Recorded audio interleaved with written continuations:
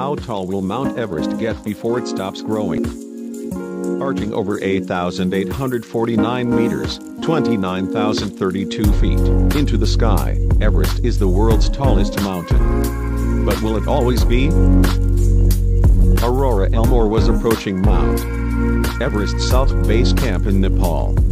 But rather than taking the traditional 12-day hiking route, she was soaring between the frozen peaks, the rotor blades of her helicopter slicing through the thin air with a whop, whop, whop.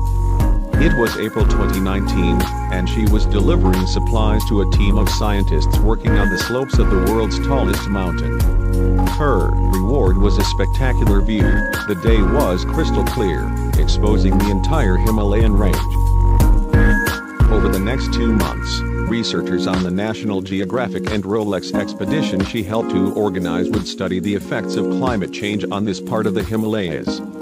Elmore, the geologist and at the time senior program manager of the National Geographic Society in the U.S., supported the team in installing the world's highest weather station on the flanks of Mount Everest. During their expedition, her colleagues discovered the world's highest evidence of microplastic pollution in snow and stream water close to the summit.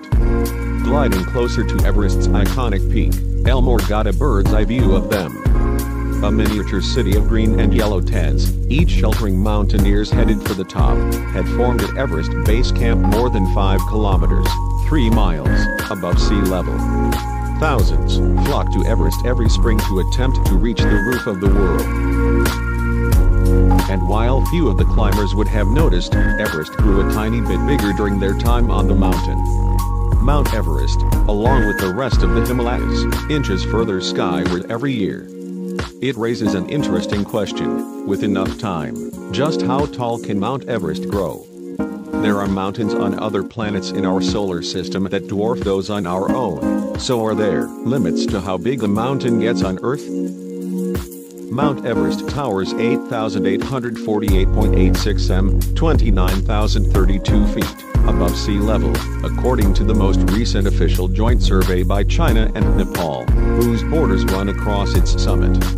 But it isn't the only giant in these lands. 10 of the world's 14 peaks higher than 8,000 m, 26,247 feet, above sea level can be found in the Himalayan range. Everest, Elmore says, is among friends. If you've ever flown over Greenland or the Canadian Rockies, you can see big mountains, but the Himalayas are just on another level, she says. Surrounded by so many other enormous peaks, is it possible to discern just what a monster Everest is? Elmore hesitates before answering. It's kind of like trying to tell the tallest person on a basketball team, she says finally. They're all tall, but which one is the teeny bit tall? The history of measuring the tallest mountain in the world stretches back to 1852. In Europe, Charles Dickens was publishing serialized installments of his novel Bleak House. North America had started testing its first steam-powered fire engine. In Asia, the height of Mount Everest was a mystery. It was known only as Peak 15. Radhanath Sikdar, the Indian mathematician, had been employed by the British to work on their great trigonometrical survey. They wanted to gather an accurate geographical local picture of the territory they were occupying so they could control it more effectively, be it for trade or military purposes. Sikdar used trigonometry. He measured the horizontal and vertical angles of Everest's summit from other mountaintops whose positions and heights were already known. In doing so, he made a momentous discovery: the tallest mountain ever recorded. According to his calculations, the mountain stood at 8,839.8 m, 29,002 feet, tall. Though the technology behind measuring mountains advanced since the 1850s, his figure was astonishingly accurate, just 9 meters off the latest official height. Despite Sikdar's findings, the mountain eventually was named after his previous boss, British surveyor Sir George Everest, who had retired several years before Sikdar's discovery. Since then, teams have continued to work to understand Mount Everest's height. In 1954, an Indian survey determined Mount Everest to be 8,848 m, 29,029 feet. tall, a figure which was accepted by the Nepalese government. But then, in 2005, the Chinese measured it at 8,844.43 m, 29,017 feet, nearly 4 meters, 13 feet, lower. In 2020, teams from China and Nepal jointly agreed upon a new officially accepted height that was 0.86 m, 2.8 feet, higher than the Survey of India's original calculation.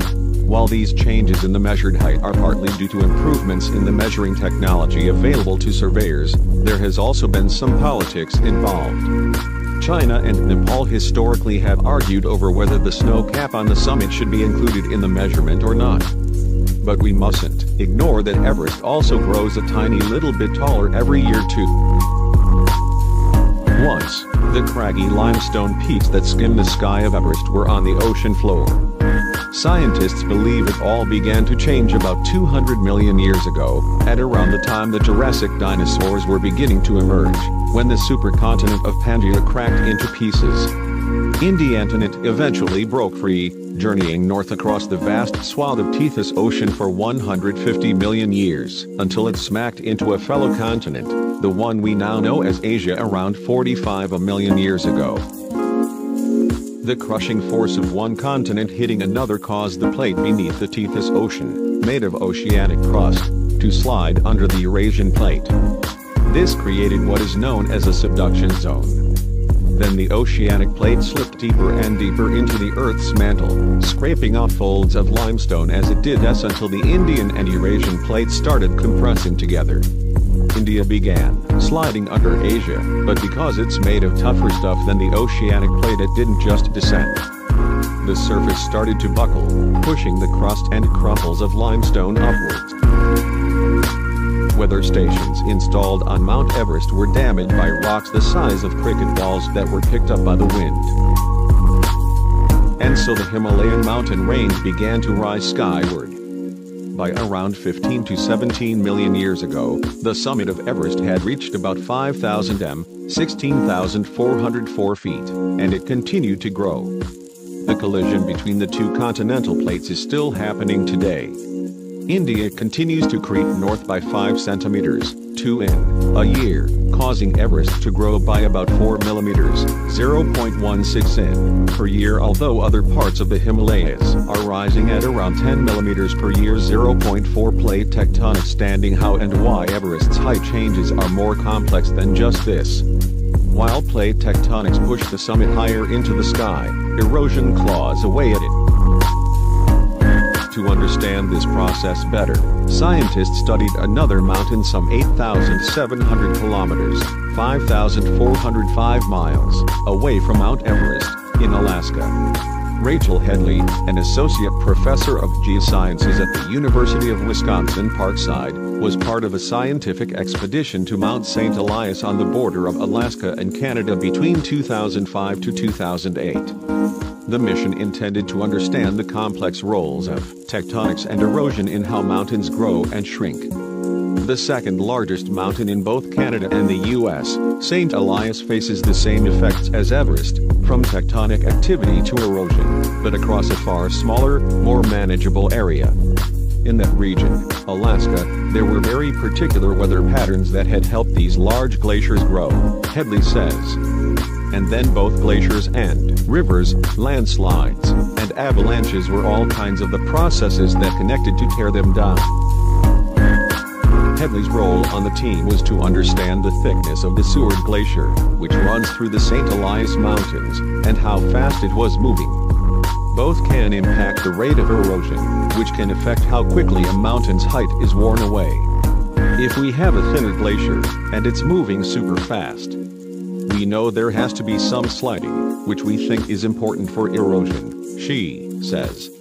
Sliding can cause glacial abrasion, which is when the glacier drags rock fragments across the surface as it moves, creating a sandpapering effect.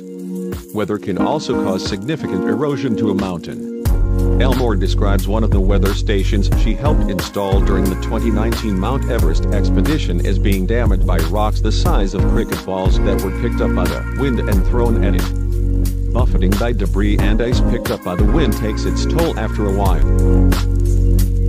Many of the highest peaks in the world, including Everest, have permanent snow caps that help protect them from this wind-blown barrage. Rock covered in a soft blanket of snow suffers less weathering and erosion than bare rock, says Headley.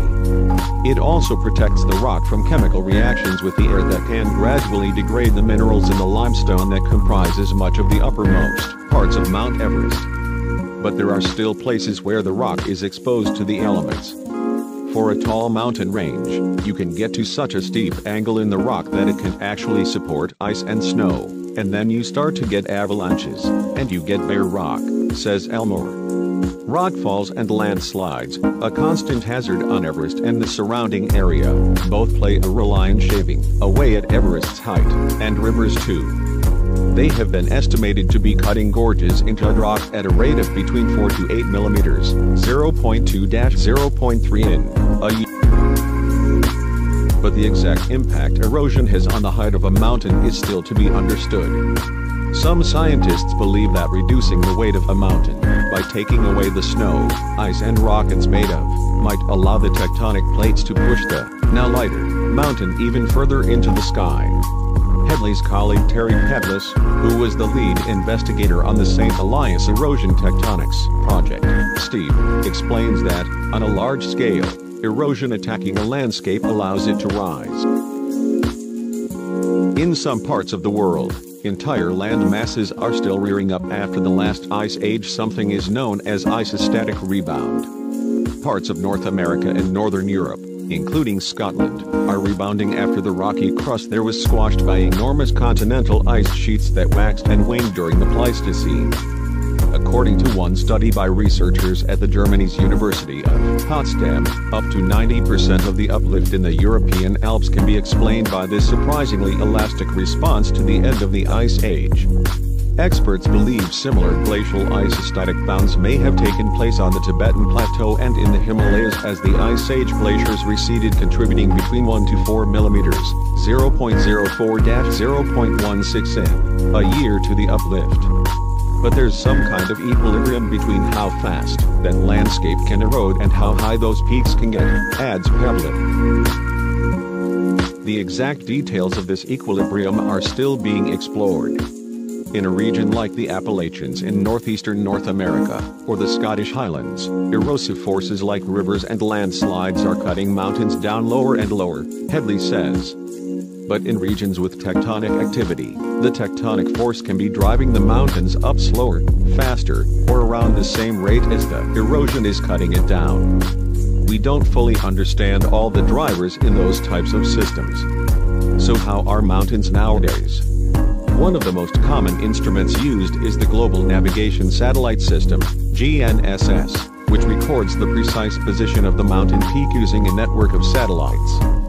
GNSS can measure heights to the millimeter, according to Pavlis. The challenge, for a mountain like Everest, has always been the weight of the equipment. It's hard enough to get to the peak, try adding a 30 pounds, 13 kilograms, instrument, he said. A helicopter taxi to the top with the heavy luggage is out of the question. The thin air around Everest's summit means the engine can't produce enough power and there's too much drag from the rotor blades to operate safely. The strong winds and jagged creeks also make touching down anywhere near the summit dangerous. One helicopter pilot did set a world record by touching down briefly on top of Mount Everest in 2005, but only after the manufacturer stripped it bare of every unessential item to make it feather light. Luckily, GNSS systems have gotten smaller over the years. Now they weigh more like 1.2 kilograms, 2.6 pounds, and AAA about the size of a lunchbox, maybe a little smaller, says Pavlis. But the devices still need batteries, which can struggle in cold temperatures. The average temperature at the summit of Everest during the summer monsoon months is balmy 19°C. And there are other complications too. There's an antenna that's about, half a meter in diameter. And those have to be set up somehow so that they are absolutely stationary, Pavlis explained. To gather millimeter-accurate results, the instrument then has to record for several hours. In the thin air Everest's death zone, operating these instruments can be hazardous for surveyors. Members of a Nepalese expedition to take GNSS measurements on Everest in 2019 spent 2 hours on the summit for longer than most who make their way there after 0300 in the pitch black and biting cold. Another option, often used in addition to GNSS for the most accurate readings, is ground-penetrating radar, GPR. GPR uses radar pulses to image below the surface, so it can tell us the thickness and internal structure of snow and ice overlying the rocks at Everest's summit, says Elmore. There's something like 13 feet, of snow and ice on the tip of Mount Everest, but that can change depending on the climate. The mountain that measures the greatest distance from the center of Earth to its mountain is Chimborazo in Ecuador, at 10,920 m, 35,826 feet. While Elmore and her team were conducting their scientific experiments on Everest, they lent the Nepalese expedition a GPR device so they could take measurements from the summit. It had to be a specific design of GPR, one that was super lightweight so it could be carried to the top of Everest, but that also had the right transmitter and receiver to measure the ice, says Elmore. The device has recently been used at the summit of Denali, the tallest mountain in the US, so they knew it was up to the job. Despite the many hurdles they faced, the Nepalese team's expedition to measure the height of Everest was successful. They had hoped to answer questions about whether a deadly 7.8 magnitude earthquake that hit Nepal in April 2015 had affected Mount Everest's height. Initial reports indicated the mountain had shifted 3 centimeters, 1.9 in, to the southwest by the large earthquake, which killed 9,000 people and damaged hundreds of thousands of homes. Both had not changed its height. The project, however, soon became muddied with international politics. A few months later, a team of Chinese surveyors conducted their measurements during an expedition from the other side of the mountain. They had their figure, which didn't include the snow cap. The Nepalese figure, on the other hand, did. In October 2019, the two countries decided to combine their data, and in December 2020 they released the figure for the new official height -8,848.86 m, 29,032 feet, including the snow on top. As China and Nepal found, deciding exactly what you measure, and how you measure, is fundamental to establishing a mountain's height. For example, to agree upon how tall a mountain is, we must first agree on where the bottom is. But that's not as easy as it might sound. For centuries, mountains have been measured using sea level as the base from which their height is calculated. But the Earth is not perfectly round, it bulges along the equator. And sea level isn't static, it is pulled and changed by our planet's gravity. Plus, Everest isn't sticking out of the ocean, it's nestled among a landscape of other mountains. Many complex calculations have to be done to establish where the sea level would be, and Everest's relative height to it. When that starting point is changed, everything changes. But let's say scientists started their measurements from the core of the planet instead. Everest would no longer be considered the tallest mountain on Earth. The mountain that measures the greatest distance from the center of Earth to its peak, Mount Chimborazo, in Ecuador at 10,920 m, 35,826 feet. What about starting from the seabed? The accolade of the tallest mountain would then go to Mauna Kea, a volcano in Hawaii that arches 10,000 m, 32,808 feet, from the ocean floor. Looking beyond our planet, we can see examples of just how enormous mountains can become. Olympus Mons, a volcano on Mars, towers 21 km, 19.2 miles, into the sky and stretches 624 kilometers, 388 miles, wide. It is roughly the size of the state of Arizona. Because the gravity on Mars is weaker than on Earth, and because Mars doesn't have tectonic plates shifting and colliding beneath the surface, the ooze of lava that flowed out of the Martian volcano in the planet's past was able to grow to monstrous proportions. Could Everest become a similar giant? In the 1980s, a researcher at the Cavendish Laboratory in Cambridge, UK, attempted to estimate what such a limit might be on Earth, taking into account the strength of gravity and the strength of the rock underlying the mountain. The calculations, which made no pretensions to serious geophysics, estimated the theoretical maximum height of a mountain range with a granite base, as Mount Everest largely has, to be 45 kilometers, 28 miles, on Earth. But there are several barriers, apart from our planet's relentless weather, that might stand in the way of this, according to Headley. For starters, you would eventually run out of your tectonic forces, and then it would stop growing, she says. Scientists believe that eventual, and landslides lie, the Earth's mantle will cool to such a degree that the planet-wide dance of plate tectonics will end. Until then, earthquakes and landslides will also erode the mountain too. At some point, the mountain becomes so steep that it's unstable and chunks start falling off, Elmore says. With the wind, snow and ice buffeting, cracking and spitting the rock, Everest is unlikely to ever reach the sizes seen on Mars. We have our weather systems, and weather is good at creating erosional forces, Headley says. The fact that we have water, whether in the form of ice or snow or just rain, is what really can limit mountain growth. For now, Everest keeps edging, bit by bit, into the sky as other forces try to tear it down. Elmore's 2019 team discovered global warming was yet another of these, driving considerable thinning of the snow and ice on the upper reaches of the mountain rediscovered and revealing more bare rock of the erosive and ice impacts of weather. Olympus Mons, a volcano on Mars, towers 21 kilometers, 19.2 miles, into the sky and stretches 624 kilometers, 388 miles, wide. Everest is also far from being the fastest growing mountain on our planet. The closest contender for the top spot is perhaps Nanga Parbat, a neighbor to Everest located in the Pakistani Himalayan range, which is 8,126 m, 26,660 feet, tall and growing at 7 millimeters, 0.27 in, per year.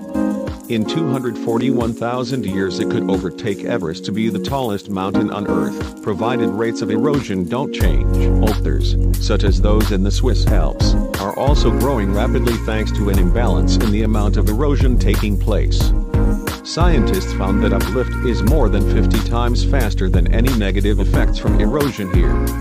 But the Swiss Alps are far shorter than Mount Everest, and most studies suggest the mountains there are currently growing at 2 to 2.5 millimeters, 0.08 to 0.1 inches, per year. Meanwhile, Everest retains its allure as a mountain at the extreme of what can be found and endured here on Earth. Its reputation as the highest peak on our planet continues to attract climbers from all over the world, even as its height continues to shift.